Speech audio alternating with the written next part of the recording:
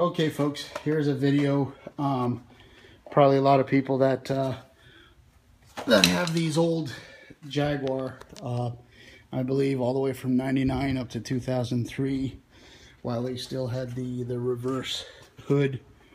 One big dilemma is when the stupid hood release cables decide to not cooperate, and you try to release and open the hood, and only one of the latches works and releases, or none of them do. Normally, you know, one will release and the other one won't, and you see them in those little countersunk holes down there, and one here.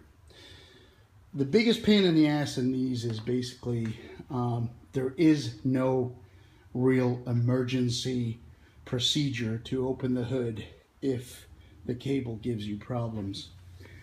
So anyhow, what I've done is I have two of these cars. So I was lucky I was able to, you know, take and check my other Vanden Plas that has a working hood, and I kind of measured more or less where the where this hood release will be, and then I took the wheel off, and I took the fender, little inner fender, I guess plastic panel loose with these kind of little push clips. All you have to do is just, you know, take the head of this little clip and pull it with a, you know, just a needle nose plier, and then just go in and pull this stupid spacer out, and then they all come loose. I pulled mine about halfway out so that it kind of gave me a lot of access underneath here. As you can see, if you use those two metal kind of tabs that stick out of the wheel opening there, and you kind of use that, see the hole above where I've drilled, that's where one of those clips goes in.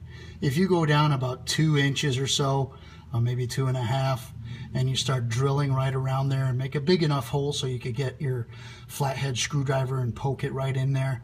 The one on the left side was a failed attempt, but the one on the right hand side is the correct place to go ahead and drill a little hole there so you could get your flathead screwdriver in, and then go ahead and poke around in there and push towards the back of the car, kind of just keep pushing, and soon you'll hear a click, and then the hood will release.